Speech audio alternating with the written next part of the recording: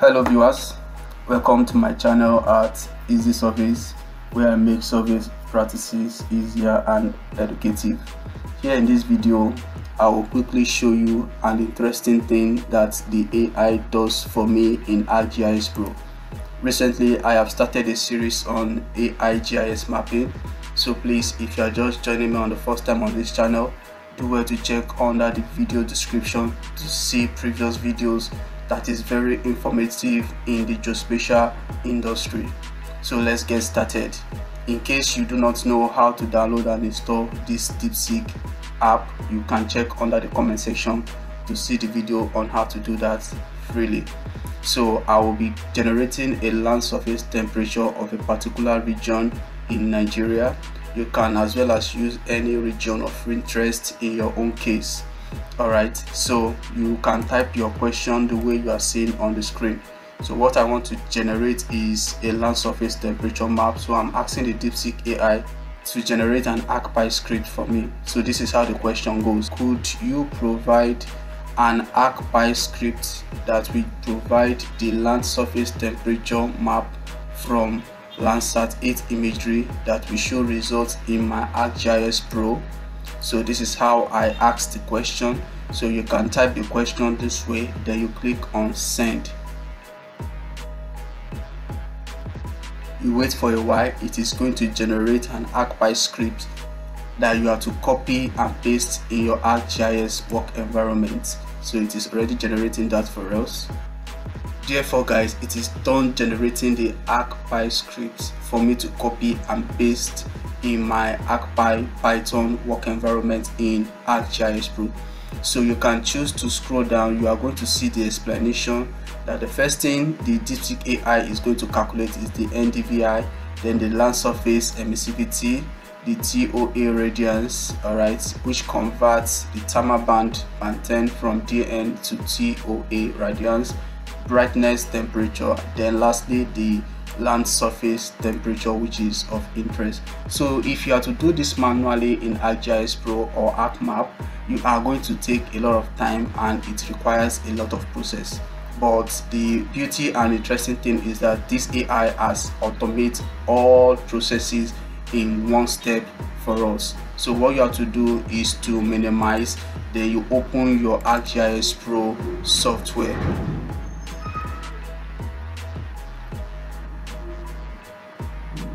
Then you create a new project by coming to map. Already I have a project I am working on, so I'm just going to open my existing project.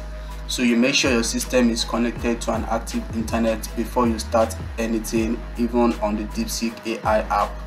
Alright, so here is my work environment. Then you are to add your primary data, which is in this case is Landsat imagery. Remember the question was to provide land surface temperature from Landsat 8 imagery, so you are expected to have your data ready in a folder.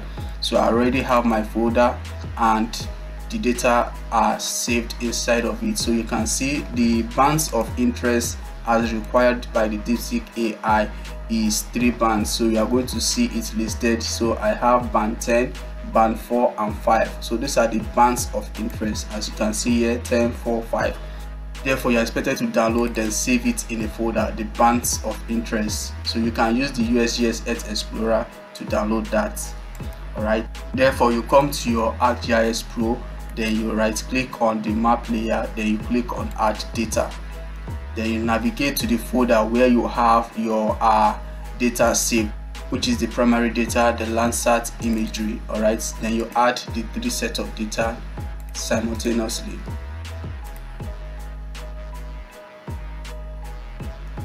If you see this, you click on yes.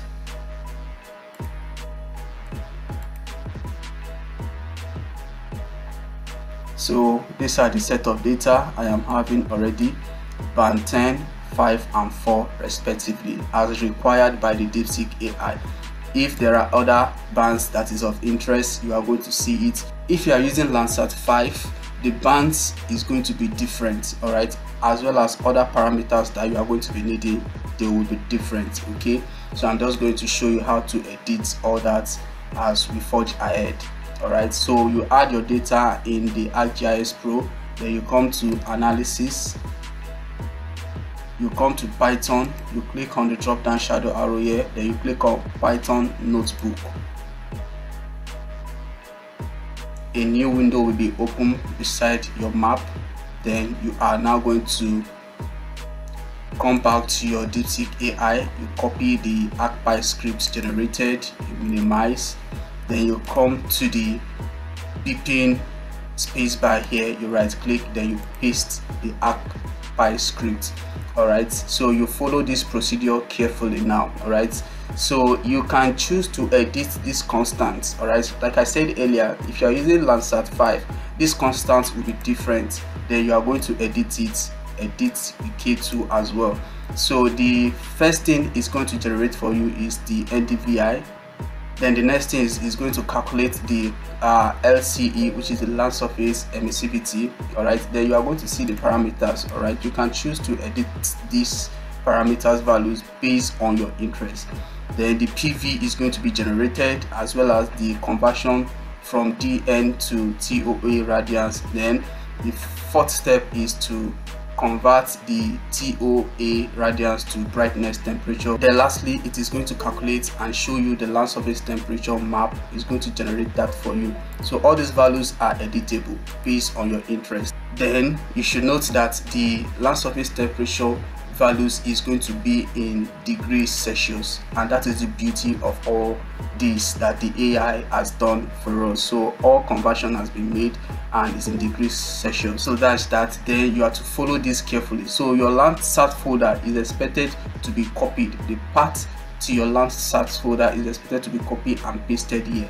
So this is what you are supposed to do. So you minimize, you come to your folder where you have your data. Okay, here is the folder. Then you click on this particular space here. You are going to see that the path is highlighted. If yours is not highlighted, you highlight by clicking on Ctrl A.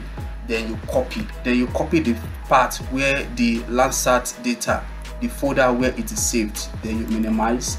You come back to the ArcGIS Pro. Then you edit this part to your Landsat folder to the particular Landsat folder you just copied earlier. So I'm just going to copy and paste mine by clicking on Ctrl V. So you can see that is the part where I have my Landsat data, which is the Landsat folder. All right, then lastly, the output folder where I want all these results I stated earlier to be saved and generated under.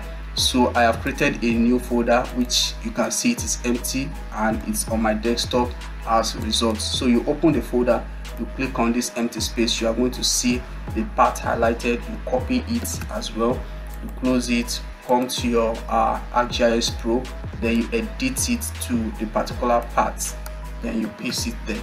So you can see these are the parts of interest. Firstly, the folder of the Landsat data, then lastly the folder of the results where I want my result to be generated and saved into. All right, then the next thing is to copy the file name you have under your map layer, then paste it at the respective bands. All right, so this is what I made. You come to your layer, so I have band 10 here, B10, B5, then B4. So the first thing is to copy the file name of the band 10, which you have to click on the file name on your map layer. You right click, come to properties. If yours is not on general, maybe it's on source, you come to general, then you highlight this file name here. You do not need to edit anything, just copy it. Highlight, then Ctrl C to copy, then you close this, then you edit it from this slash to the last extension, then you paste the file name. All right, then you do for the band 4. all right, you can see here is B4. Click on it, you right click, come to properties, highlight this, then you copy it, then here you edit it to the file extension name, so you can see. Then lastly, the band 5, properties, highlight, you copy,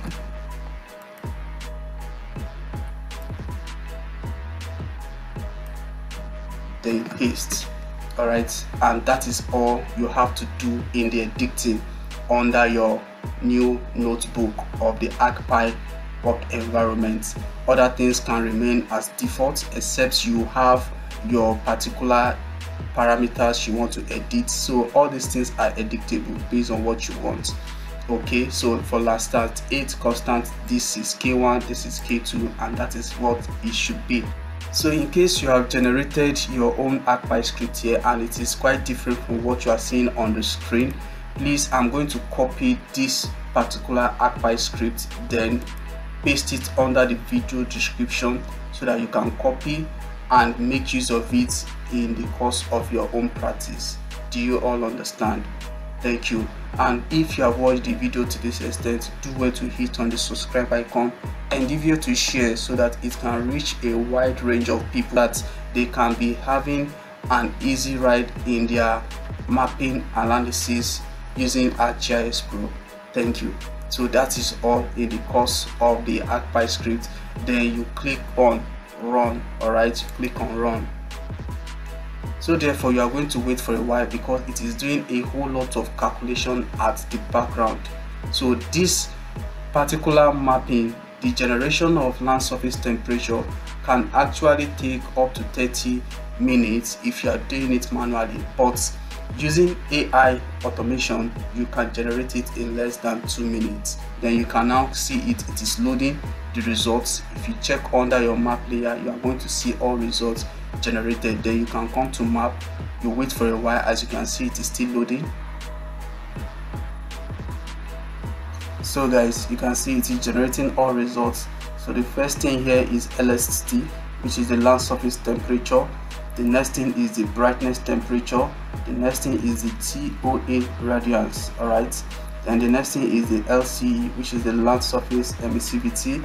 Then the next thing is the PV. The next thing is the NDVI, then the NIR, then lastly the RED. So these are the landsat data we use. You can uncheck all that. All right, then you can now scroll to the map of interest, which is the LST. So I'm just going to uncheck other data that is not of interest. So you can actually run the NDVI using the AI as well. So you can see, so easy and straightforward. All right, so I'm just going to uncheck all that to leave the land surface temperature LST. Okay, so let me change the color ramp by clicking on the color here. You come to color scheme and you scroll down, then I'm just going to use this. All right, then close the symbology. So guys, that is just it. So I'm going to load a base map to see the region I have just generated the land surface temperature for. Like I said, make sure your system is connected to an active internet. Then to load the base map, you come to map. You do not need to use the AI to generate that. There's a default tool for that. So you can see under base map, it is going to load different kind of base maps. So I'm just going to use the imagery hybrid.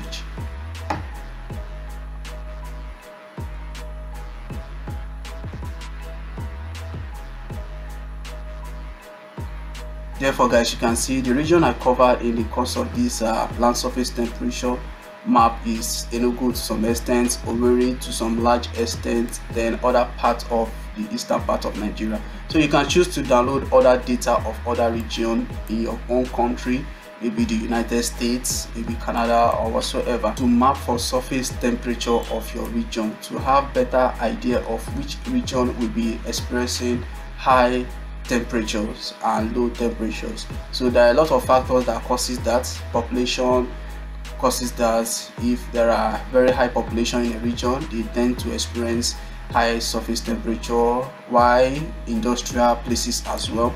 So you can see over here, this is a particular local government in Imo State.